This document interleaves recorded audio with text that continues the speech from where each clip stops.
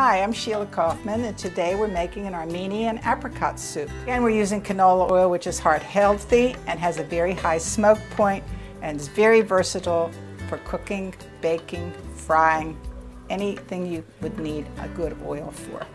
These are the ingredients you will need.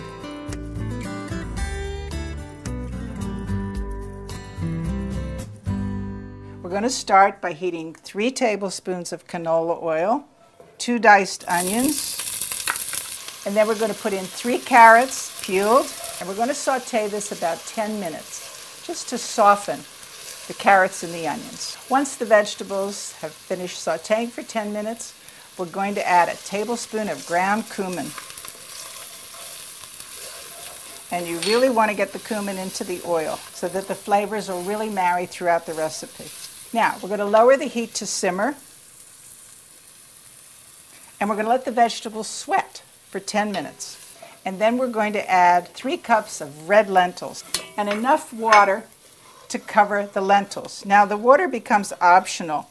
The total recipe calls for around 9 cups of water. So I always start with about 4 cups and let it go from there.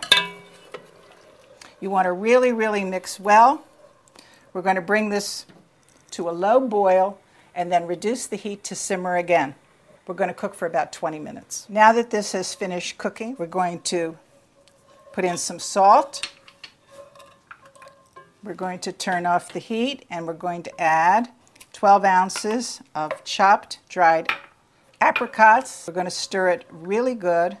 Now we're going to puree the soup with the immersion blender, and the advantage of this is we don't have to wait for the soup to cool down like we would if you were going to do this in the food processor in batches. We're going to do it all at once right in the pot we cooked in. Now that we've pureed it, we're going to taste for seasoning and adjust the salt and pepper if necessary. I like this as a soup. Sometimes I drink it right out of a mug, but I usually like a salad or a tuna salad with it. Sometimes it's just a meal with bread for me. It's good any way you want to have it.